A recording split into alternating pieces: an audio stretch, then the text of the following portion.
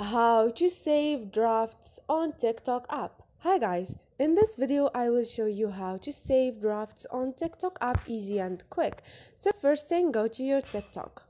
Once you are there, go to your profile. You're gonna find the draft. Click on it. Now to save this draft, click on it to edit this draft. Click on next. And here click on who can watch this video. Click on only me and click on post. Wait for a second. Go to your profile.